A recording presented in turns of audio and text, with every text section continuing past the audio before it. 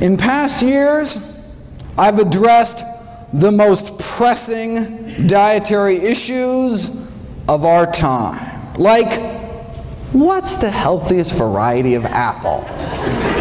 Or what's the most nutritious nut? Or dried fruit? Or what's the best bean? What's the best berry? What's the best bowel movement? Right?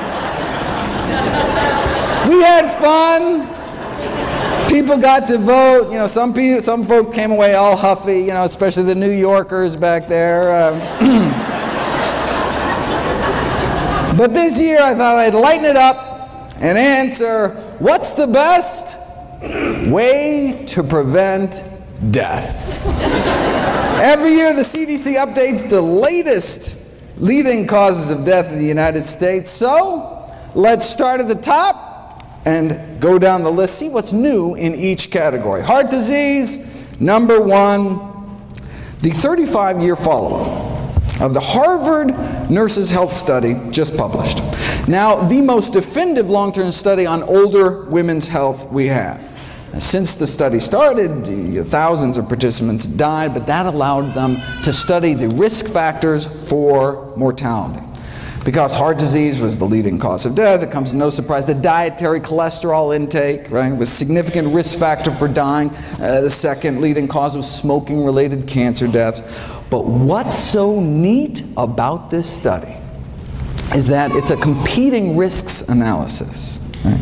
So it allowed them to compare different risks to one another. So consuming the amount of cholesterol found in just a single egg a day appears to cut a woman's life short as much as smoking 5 cigarettes a day for 15 years. The most protective behavior they found was fiber consumption. Eating just a cup of oatmeal's worth of fiber a day appears to extend a woman's life as much as 4 hours of jogging a week.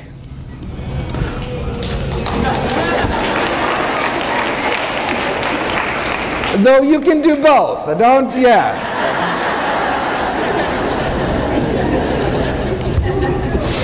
So it's worth noting that, look, the intake of cholesterol only found in animal foods was associated with living a shorter life, and the intake of fiber only found in plant foods associated with living a longer life. The one specific food most tied to longevity was nuts.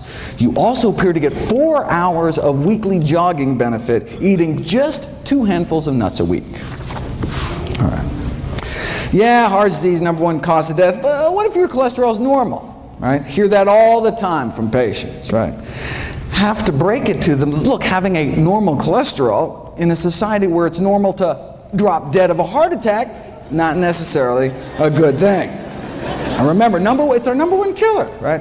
In a huge study last year, most heart attack patients fell within the recommended targets for cholesterol, demonstrating that the current diet guidelines just are not low enough to cut heart attack risk. Close to half of heart attack victims had cholesterol levels classified in the guidelines as optimal, though I'm not sure their grieving spouses and orphan children will take much comfort in that fact. What is considered optimal is still way too high. Yeah, having a below average cholesterol, reduces your risk, but as the editor-in-chief of the American Journal of Cardiology wrote more than a decade ago, it's time to shift, right, from just decreasing risk to actually preventing and arresting atherosclerosis. We don't want low risk, we want no risk. How do you do it? Well, for the buildup of plaque in our arteries to cease, it appears that we have to get our total cholesterol down to be about 150, right? In other words, the cholesterol must be lowered to that of your average pure vegetarian. Now, but because relatively few people are willing to abide by the vegetarian lifestyle, drugs are required, to get down to similar levels, right? So it's our choice. Now notice though, even though the average vegan has a cholesterol of 150, it doesn't mean that all vegans have 150. That's why I do free cholesterol screenings here at Summerfest. Stop by my table, a little drop of blood, just take a couple minutes. I'd be happy to do that for you. All right, so it's our choice, diet or drugs. why not just choose the drugs, right? Well, no, that's a good question. Well, as the good doctor noted last night, the FDA just announced newly mandated safety labeling by law to cholesterol-lowering statin drugs, right? So this is Lipitor, Mevacor, Crestor, Zocor, Vytorin, that kind of thing. The FDA issued new side effect warning labels this year regarding the increased risks, brain-related risks, associated memory loss and confusion, an increase in blood sugar levels, as well as new onset diabetes.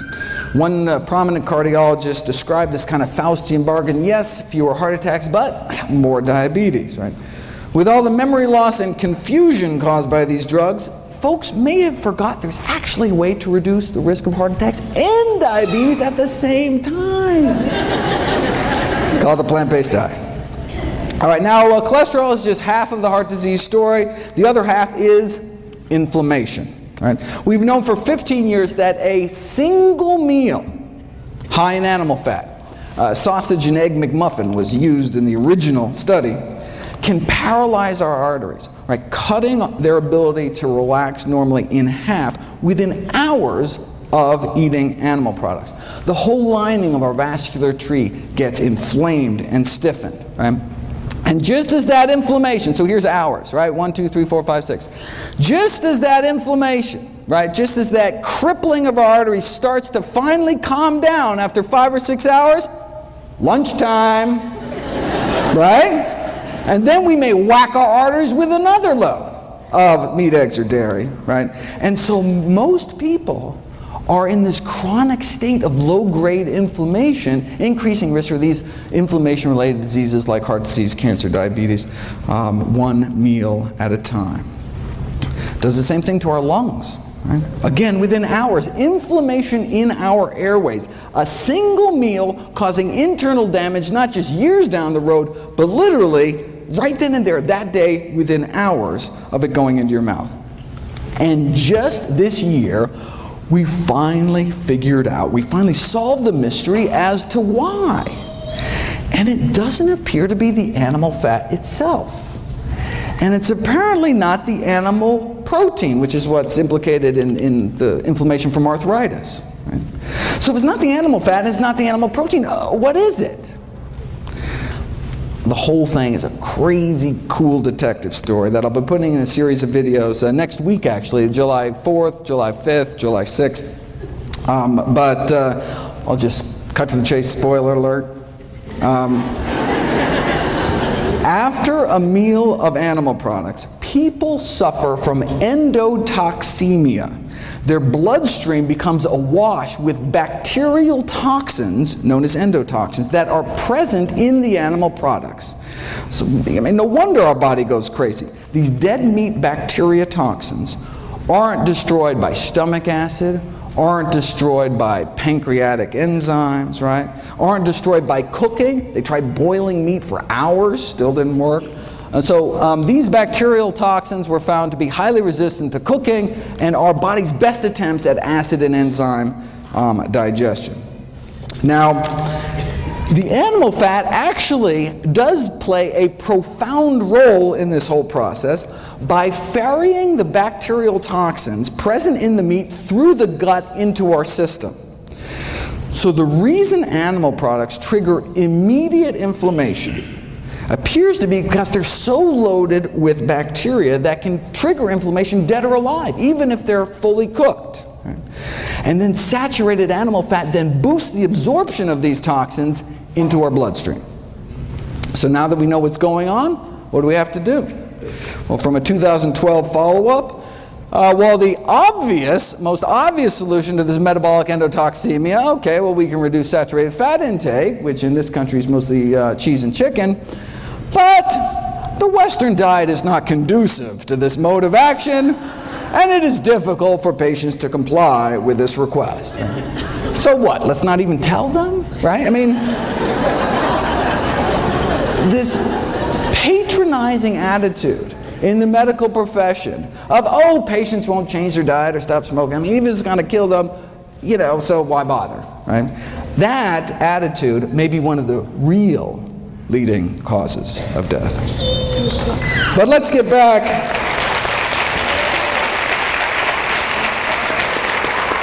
But let's get back to the official list and take on cancer next. What's the latest? Well, we know from the largest forward-looking study on diet and cancer ever performed by humanity, the incidence of all cancers combined lower among vegetarians than meat eaters, especially some of the fastest growing tumors like lymphomas and leukemias. And for that, the worst meat was actually poultry, chicken. Up to triple the rates for every 50 grams of poultry consumption. A quarter of a chicken breast, triple your risk. Normally, this whole presentation being the kind of quiz show format, but there was a scheduling mix-up. I was supposed to be the last speaker at night, and so I could go long and not interfere with the schedule, but anyway, won't happen again, and so next year back to the quiz show format, and apologize, I had to cut this short. Okay, but the link between meat and cancer is such that even the Journal of Meat Science last year asked, should we become vegetarians? Or they said, can we make meat safer? There's a bunch of additives, for example, that can suppress the toxic effects of the blood-based iron, the heme iron found in meat. Now, the additives are still under study, but could provide an acceptable way to prevent colon cancer, right? Because avoiding meat, obviously, completely out of the question. I mean, that's... They fear that if the National Cancer Institute recommendations to reduce meat consumption were adhered to, sure, cancer incidence may be reduced, but farmers in the meat industry would suffer important economic problems. Now, for those of us more concerned about the suffering caused by the meat industry rather than the suffering of the meat industry, what happens if you put cancer on a vegan diet? Well, the Pritikin Research Foundation just completed this elegant series of experiments, which I want to spend a bit of time on. Simple experiments. They put people on different diets, draw their blood, and then drip their blood on cancer cells growing in a petri dish, and just stood back to see whose blood was better at suppressing cancer growth. They're the ones that published that study showing that the blood of those on a vegan diet was dramatically less hospitable to cancer. Now, even the blood of those on a standard American diet fights cancer. I mean, if it didn't, everybody'd be dead, right? It's just that the blood of those eating vegan fights about 8 times better.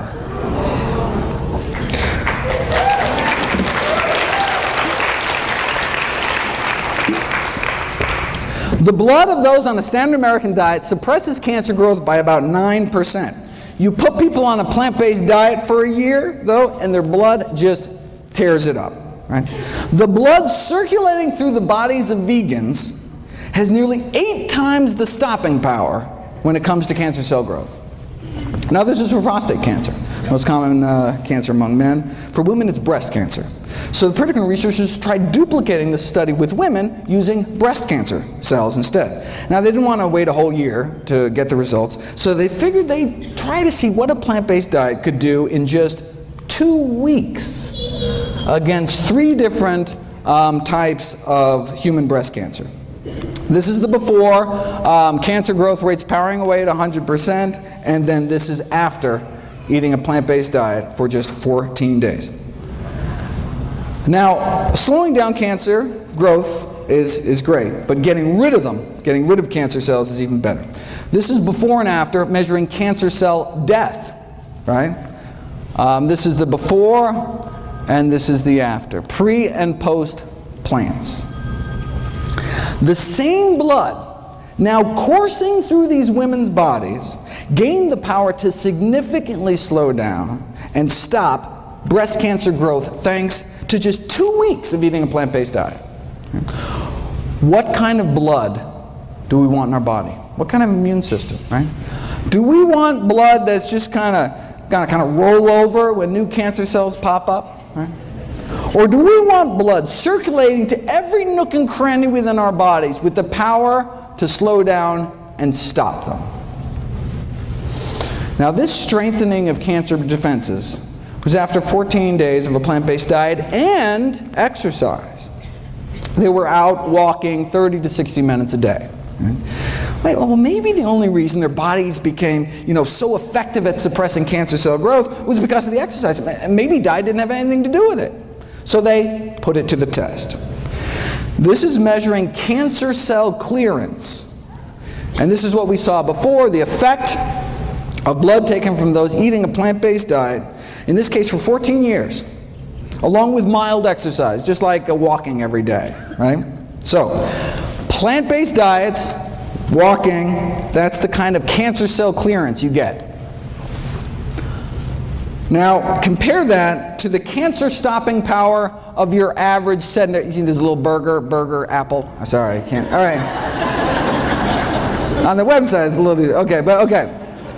Okay, compared to the cancer-stopping power of your average sedentary meat eater, which is basically non-existent. Okay. But what about this middle group? Now, this middle group, instead of 14 years on a plant-based diet, they had 14 years of the standard American diet, but had daily strenuous hour-long exercise, like boot camp this morning. Seriously, calisthenics, right? They wanted to know, if you exercise hard enough and long enough, can you rival some strolling vegans? All right. Let's find out. And exercise worked, no question, right? But literally 5,000 hours in the gym, no match for a plant-based diet.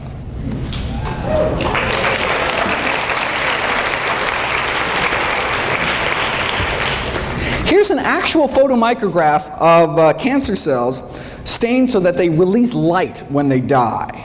Right? As you can see in the control group, there are a few cancer cells dying, right?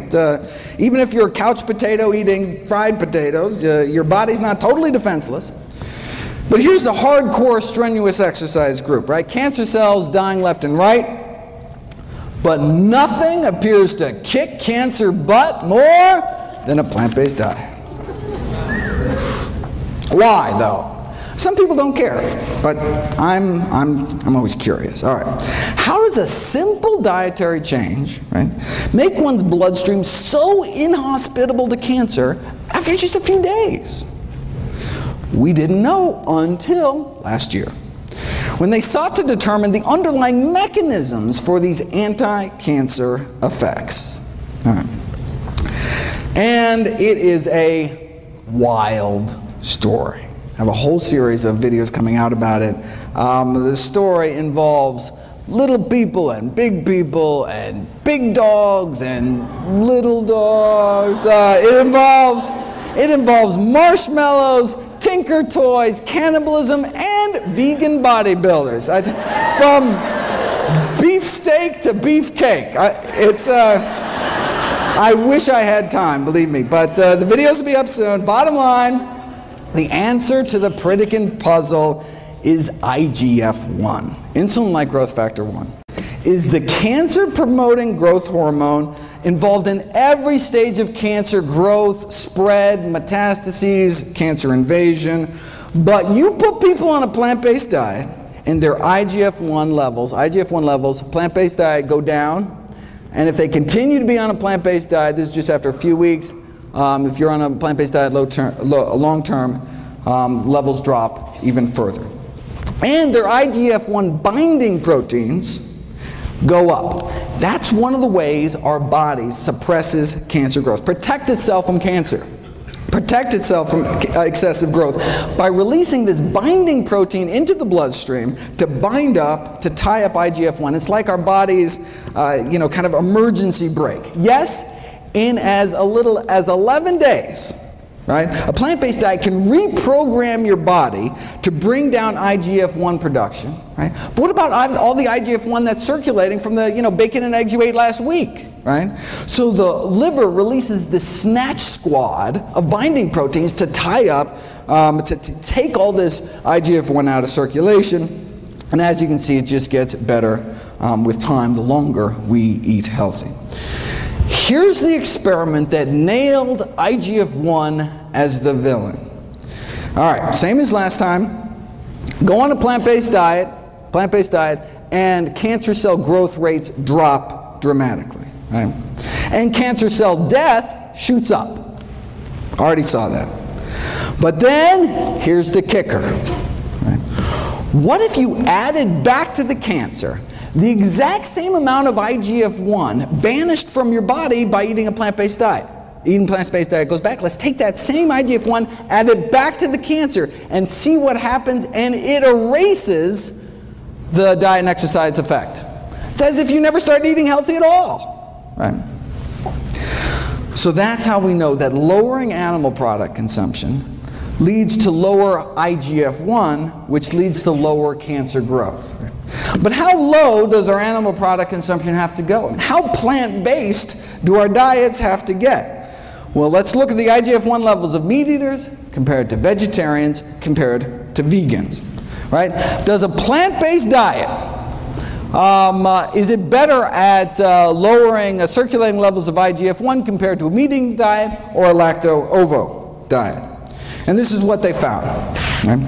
Only the vegans, so meat eaters, vegetarians, vegans, only the vegans had significantly lower levels, and the same relationship was found with IGF-1 binding protein levels, right? That's what we want higher. Again, we got nothing here. One really had to go to that final step, vegans, to significantly bind up all that excess IGF-1 in their bloodstreams. Right? This was a study done on women. What about vegan men? They found the same thing. So even though vegan men tend to have significantly higher levels of testosterone than both vegetarians or meat eaters, which actually can promote the growth of prostate cancer. But the reason a vegan diet can actually reverse the progression of cancer, which I've shown you in previous years, the Dean Ornish work, may be because of how low their IGF-1 levels are. So high testosterone, but still low cancer in the vegans. The bottom line is that male or female, right, just eating a vegetarian diet did not seem to cut it, right? Didn't do your body many favors. Right? Looks like to get that significant drop in that cancer-promoting growth hormone levels, one really has to move towards eliminating animal products altogether. Now the good news is that now, based on what we know about IGF-1, we can predict that a vegan diet may be profoundly protective with respect to risk, for example, for breast cancer in older women. Okay, just 13 leading causes of death to go. All right, let's run through the list here. The top 3 killers used to be heart disease, cancer, stroke. Oh, that is so 2011. Now it's heart disease, cancer, and COPD, like emphysema. All right. Thankfully, COPD can be prevented with a plant-based diet and even treated with plants, if you want to check that out. Now, of course, the tobacco industry took these landmark findings a little differently. Instead of adding plants to people's diets to prevent emphysema, wouldn't it be simpler to just add them to cigarettes? And voila, the addition of acai berries to cigarettes evidently has a protective effect against emphysema in smoking mice.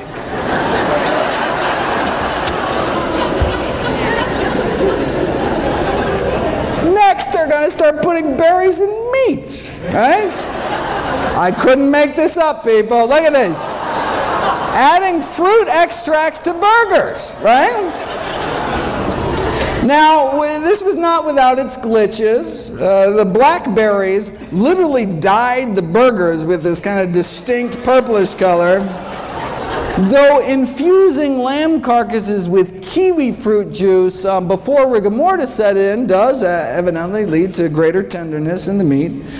And it is possible to improve the nutritional profile of frankfurters by adding ground up grape seeds, though there were complaints that the grape seed particles, right, were visible in the final product. And look, if there's one thing we know about hot dog eaters, it's that they're picky about what goes in their food. Right?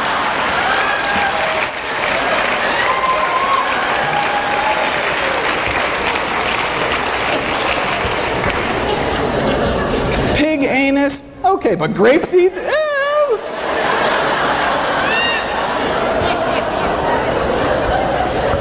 Preventing strokes. Number 4. Preventing strokes is all about eating potassium-rich foods.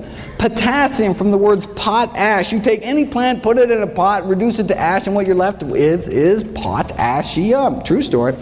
But can anyone name me a plant food particularly high in potassium? Why is that like the one thing everyone knows about nutrition? Seriously. Like, did Chiquita have like this great PR firm or something? I bet you could walk into the Heart Attack Grill where they're eating food like this, right?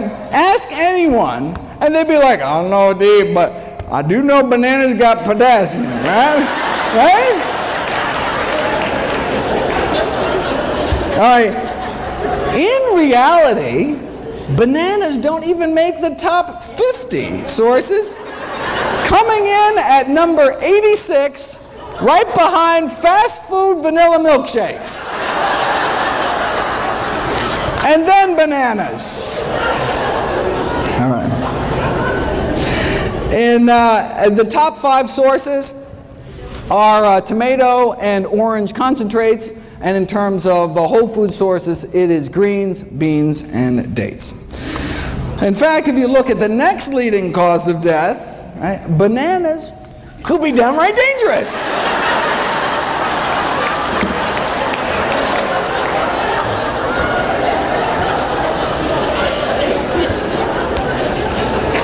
Alzheimer's.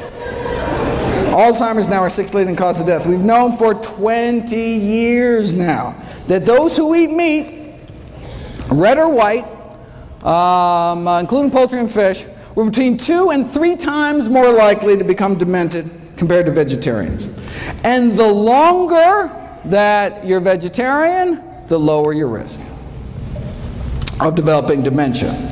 But the exciting new research is actually on treating Alzheimer's using these natural plant remedies, which actually beat out placebo and worked as well as the leading Alzheimer's drug. Again, on the website, all for free. Next on the kick the bucket list is diabetes, which can be prevented with a plant-based diet and treated with a plant-based diet and even reversed in many cases with a plant-based diet. And I encourage everyone to check out Brenda's talk at 3 o'clock this afternoon. This is from October. Those eating vegetarian had significantly lower rates than meat eaters, right? But it was the vegans that did the best. And this is the surprising thing, this was after controlling for obesity, right? Sure, vegans got lower diabetes rates, right? They're so skinny, right? But even at the same weight, vegans have just a fraction of the diabetes risk, right? Why are vegans on average so slim? Obesity is so rare among those eating plant-based diets. Nutrition researchers have been desperate to try to uncover the secret.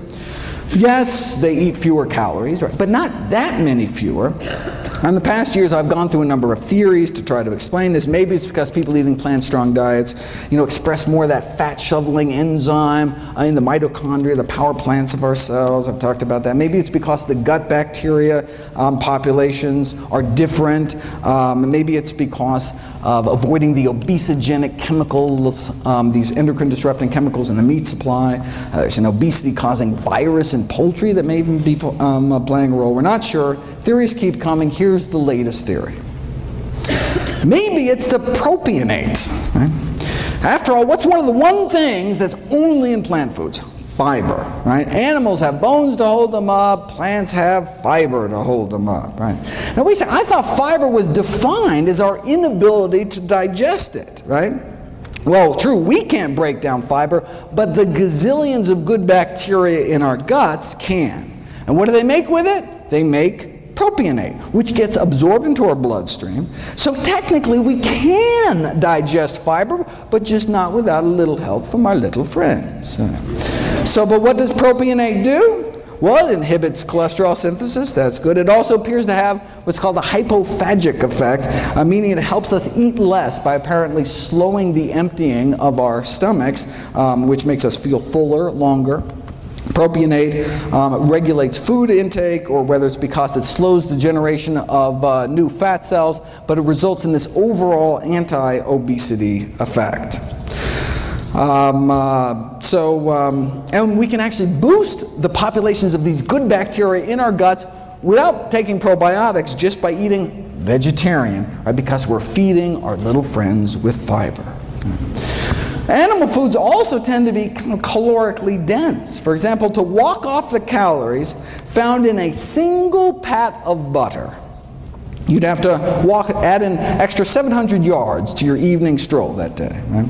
Or a quarter-mile jog to each sardine we put in our mouth, right? And that's just the edible part, right? And any who choose to eat 2 chicken legs better get out on their own 2 legs and go run an extra 3 miles that day to outrun weight gain, right? And that's for steamed chicken, skin removed. Here's the latest. Meat consumption and prospective weight gain, right? We're talking hundreds of thousands of men and women studied across 10 countries with weight gain measured over a 5-year period. What did they find? Total meat consumption associated with weight gain in men and women. The conclusion is that the decrease in meat consumption may improve weight management. And this was controlling for initial weight and physical activity, education level, smoking status, total energy intake. What? That's the kicker. This was after controlling for calories, right? The link between meat and weight gain remained even after controlling for calories, meaning you have 2 people eating the same number of calories, the one eating more meat may gain more weight. They even calculated how much more. Intake of 250 grams of meat a day, which is nothing compared to what the U.S. Eats, will lead to an annual weight gain of 422 grams, higher than the weight gain experienced with the same calorie diet with lower meat content. Okay? After 5 years, the weight gain would be about 5 pounds more. So same calories, yet 5 pounds heavier eating meat. And steak was nothing. The strongest relationship between annual weight gain was observed for poultry. Right? Let's say you start out at a normal weight, eat a hamburger every day. Right? Well, this is how much extra weight you'd gain in addition to the calories that are present. And if you ate the same number of calories instead of processed meat, like a ham sandwich with 3 slices of deli meat, you'd be up to here. And then half a chicken breast puts you up to here, again, above and beyond the calories. Right? In conclusion, our results indicate that meat intake positively associated with weight gain. This persisted after adjusting for energy intake, and therefore we're in favor of this public health recommendation to decrease meat consumption for health improvement. For more, make sure to check out the meat industry's take on this study, very interesting, as well as PCRM's wonderful work trying to put a vegan diet to work in a corporate setting. Kidney failure, 8th leading cause of death, can be prevented with a plant-based diet, can be treated with a plant-based diet. Why? Because our kidneys are highly vascular organs, right? That's why kidneys look so red inside. Right? Our 2 little kidneys filter through our entire bloodstream. And so, if the standard American diet is so toxic to blood vessels in our heart, brain, and pelvis, leading to heart attack, stroke, sexual dysfunction, what might it be doing to our kidneys? Long story short, Harvard researchers found 3 significant risk factors for declining kidney function, meaning you start to lose protein out of your urine. Your body's not supposed to be peeing out its protein. The three risk factors for declining kidney function were animal protein, animal fat, and cholesterol. Right? It's not protein, it's not fat. Animal protein, animal fat. No relationship found with plant protein and plant fat. Not only do vegans appear to have better kidney function, but dramatic improvements were found treating kidney failure patients with pure vegetarian diets after just 1 week. All right. Leading killer number 9 is people dying from respiratory infections. Check out my video, Kale and the Immune System, talking about the immunostimulatory effects of kale. Is there anything kale can't do? And if you look at my video, Boosting Immunity Through Diet, which is actually, if you can see this, June 28th, this is just the video of the day that went up on Wednesday. You can see that eating just a few extra fruits and vegetables can significantly improve one's immune response to pneumococcal pneumonia.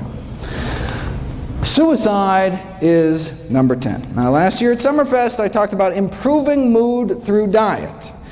We know vegetarian diets have been associated with healthier mood states, but you don't know if it's cause and effect until you put it to the test. And that's what was done this year. You take regular meat eaters and you remove meat, fish, poultry, and eggs in this study from their diets. And you can see a significant improvement in mood scores after just 2 weeks. I mean, it can take drugs like Prozac, months to take effect. In fact, the way drugs like Prozac work is they boost the levels of the so-called happiness hormone serotonin. Did you know that there is serotonin in plants? I had no idea. I certainly didn't. But there's serotonin and dopamine and all sorts of human neurotransmitters in plants. So much so, there's been a call to start treating depression with high-content sources of serotonin. Like plantains, pineapples, bananas, kiwis, plums, and tomatoes. Right?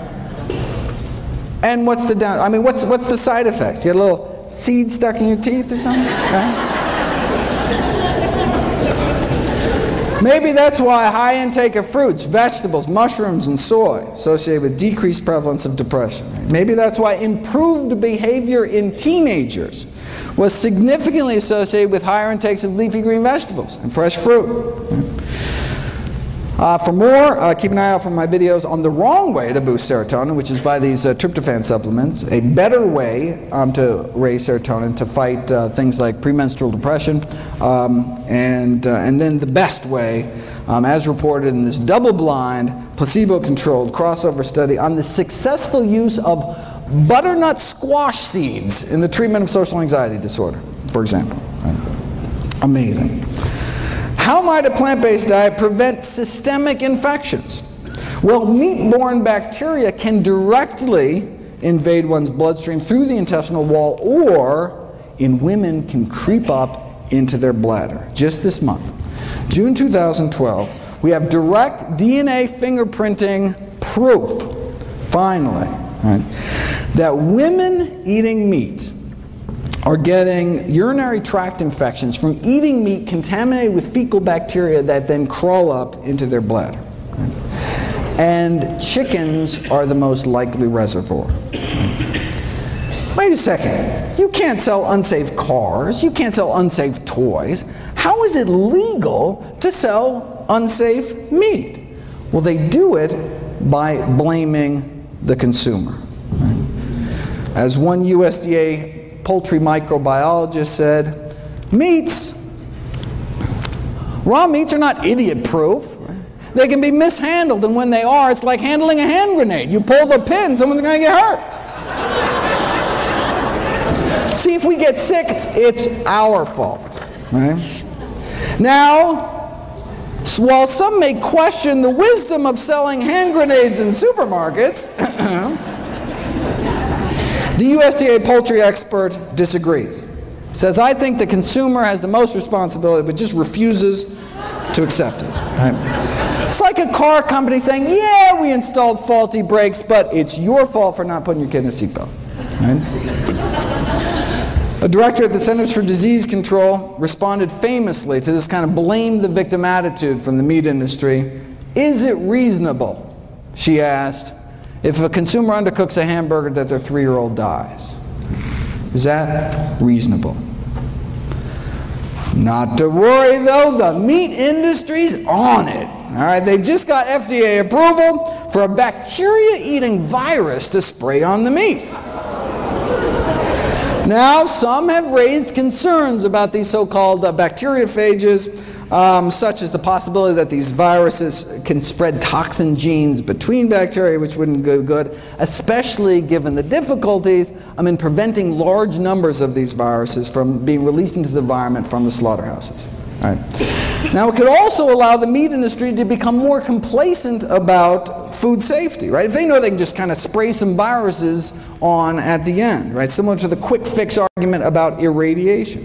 From the industry point of view, right, who cares if there's fecal matter in the meats, as long as you can just blast it at the end with enough radiation, right?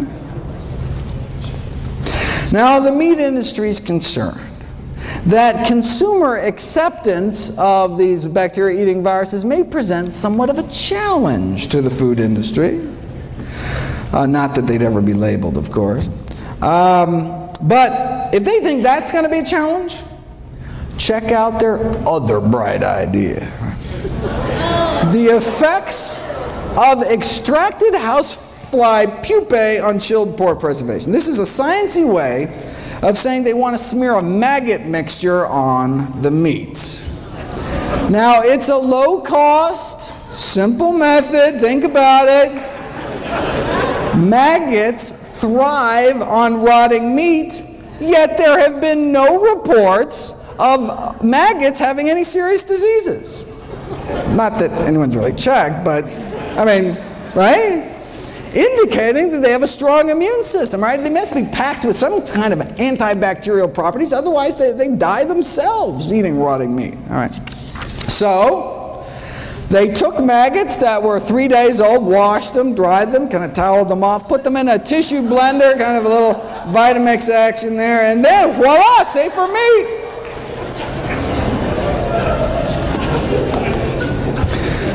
We did kidney failure. What about liver failure? We've known for 35 years, since now you can't even see this, 1977, that a vegetable protein diet can be used to treat liver failure, significantly reducing the toxins that otherwise would build up eating meat with a less than functional liver, right? Imagine eating meat without, without a fully functioning liver to detoxify your blood. Right? I do have to admit, though, that some people living on plant-based diets have worsening liver function. They're called alcoholics. In fact, strictly plant-based, right? Living on potatoes and corn and barley and grapes. Still, however, not doing so hot. It's unclear. High blood pressure is up next, so-called essential hypertension, essentially only found in those who eat meat. Again, look at this. We've known for decades, it's 1974 out of Hopkins, right? We've known that consumption of foods of animal origin highly significantly associate with blood pressure even after, again, the weight effects are removed, right? Fast forward 39 years to 2012, and compared to non-vegetarians, compared to meat eaters, as you get more and more plant-based, right? So meat eater to flexitarian, to just eating fish, to lacto-vegetarian, to vegan, looks what happens to hypertension, high blood pressure, right? There is this progressive reduction in risk to just a tiny fraction. Right? See the same thing in diabetes. Here's diabetes, right? Again, the stepwise reduction of risk as one eliminates animal products on down. Right? And same thing with body mass index, right? As you can see, obesity rates get lower and lower. In fact, vegans are actually the only population, on average, that was not overweight. Even the vegetarians were overweight. All right. Diabetes, hypertension, leading causes of death. Is it going to take the medical profession another 39 years before we actually do something about it? How long does it take being vegan to bring blood pressures down? 12 days. Right? McDougall took 500 meat eaters, put them on a vegan diet over a span of 11 days. Dropped their blood pressure 6%, about double that drop in those that were hypertensive to begin with. 14th leading killer, Parkinson's disease. Does a vegan diet reduce risk for Parkinson's disease? Good question. Well, we know that every single prospective study ever done on dairy products, milk consumption, and the risk of Parkinson's disease found increased risk of Parkinson's. Why? Well, one possibility is that dairy products in the United States are contaminated with neurotoxic chemicals. There's substantial evidence suggesting that exposure to pesticides may increase Parkinson's disease risk, and these autopsy studies have found that the levels of these pollutants and pesticides in the brains of elevated levels in the brains of Parkinson's disease patients, and some of these toxins are present at low levels in dairy products. And they're talking about toxins like tetrahydroisoquinoline, which is a Parkinsonism-related compound found particularly in cheese. Now, although the amounts of this neurotoxin, even in cheese, are not very high, the concern is that they may accumulate. These neurotoxins may accumulate in the brain over long periods of consumption. And finally, aspiration pneumonia, which is caused by swallowing problems due to Parkinson's or having a stroke or Alzheimer's, all of which we've already covered. All right, so where does that leave us? These are the top 15 causes of death, the top 15 reasons Americans die. And a plant-based diet can help prevent nearly all of them, can help treat more than half of them, and in some cases even reverse the progression of disease, including our top 3 killers. Now, there are drugs that can help too, right? You can take one drug to treat cholesterol every day for the rest of your life, another drug for blood sugars, a few more pills for your blood pressure. Right? The same diet, though, does it all, right? It's not like, you know, one diet for this and then a different diet for this, right? One diet to rule them all. And what about drug side effects? Right? I'm not talking about a little rash or something. Prescription drugs kill more than 100,000 Americans every year. And I'm not talking about medication errors, not abuse, not overdose. We're talking, this is just deaths from side effects, so-called ADRs, adverse drug reactions to prescription drugs. Wait a second, 100,000 deaths a year? That means, let's go down the list. Whoa, that means that the 6th leading cause of death in the United States is doctors. The 6th leading cause of death is me. Thankfully, I can be prevented with a plant-based diet.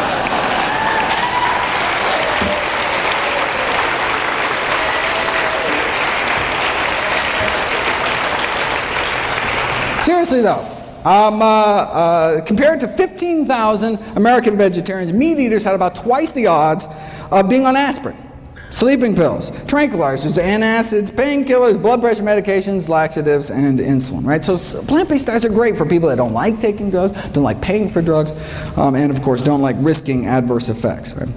Now this study did show that plant-based diets have their own side effects. Side effects include a lower risk of chronic disease, fewer allergies, fewer surgeries. We're talking fewer varicose veins and hemorrhoids, even fewer hysterectomies.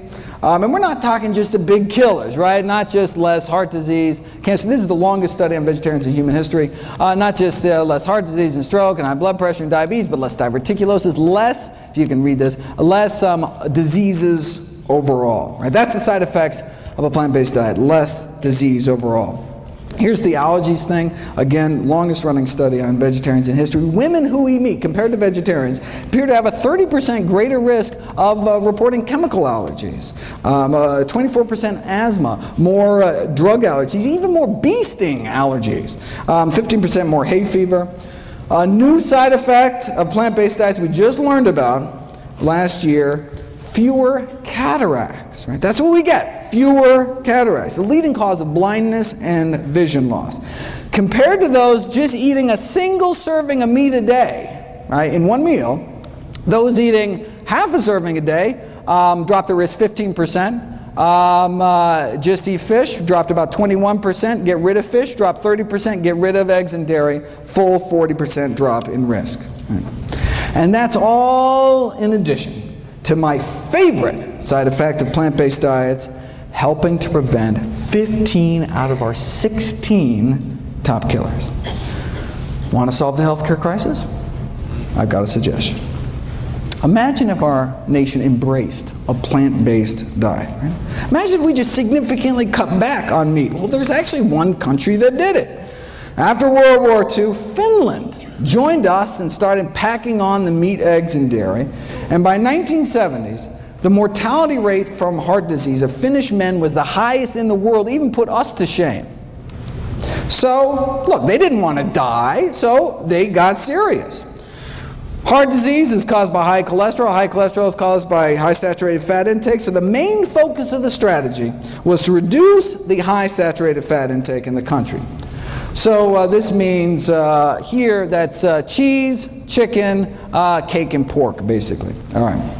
So a berry project was launched to help dairy farmers switch to berry farming, right? Whatever it took.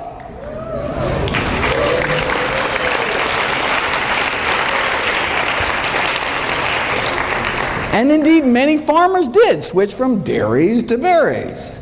They pitted villages against each other in these friendly cholesterol-lowering competitions to see who could do the best. All right, so how'd they do? All right, look, on a population scale, even if mortality rates drop, 5%, I mean, that could save thousands of lives, right? But remarkably great changes took place. In 80% drop in cardiac mortality across the entire country. 80% drop in heart disease deaths.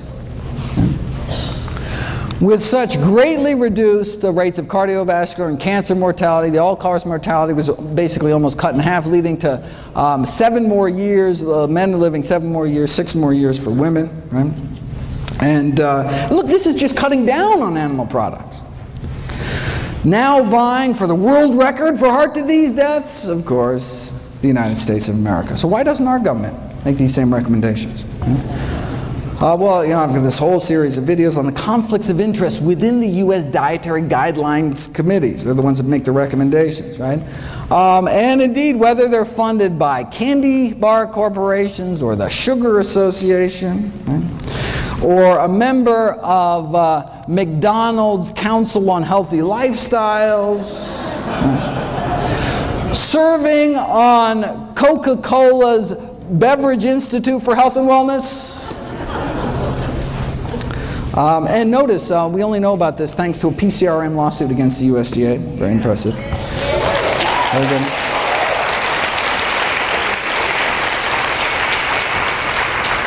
One committee member served as the Duncan Hines brand girl and then as the Crisco brand girl. These are the folks, all right, dictate U.S. nutrition policy, right? If you read the official dietary guideline recommendations, you'll note that there is no discussion at all of the scientific research on the health consequences of eating meat. Why? Because if the committee actually discussed this research, it would be unable to justify its recommendation to eat meat at all, as the research would show that meat increases the risk for chronic diseases, contrary to the purpose of having dietary guidelines in the first place, right? Thus, by simply ignoring the research, the committee is able to come to a conclusion that would otherwise look improper, right? All right. So they can't even talk about the science. Right? We know that a plant-based diet, fruits, vegetables, whole grains, legumes, no meat, reverses heart disease, completely prevents death from heart disease, slows the progression of cancer, and the almost identical diet promoted by the World Cancer Research Fund prevent cancer based on the largest review of scientific studies to date. But again, right, they can't even talk about the science because how could they justify anything but a plant-based diet?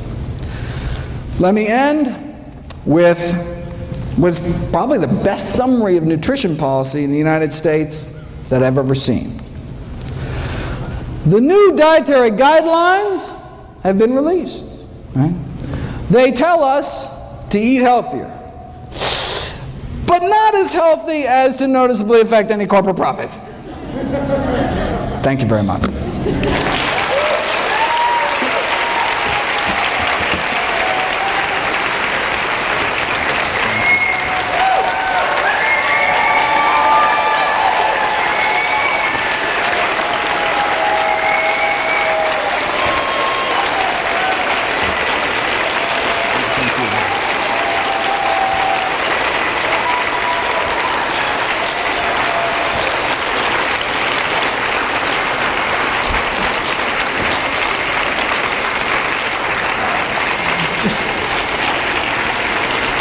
Don't forget to check out my new video every day. Please share the site with friends and family. Buy them all DVDs, all proceeds to charity. And remember, please feel free to stop by for a free cholesterol check. See everybody there. Thank you, Dr. Gray.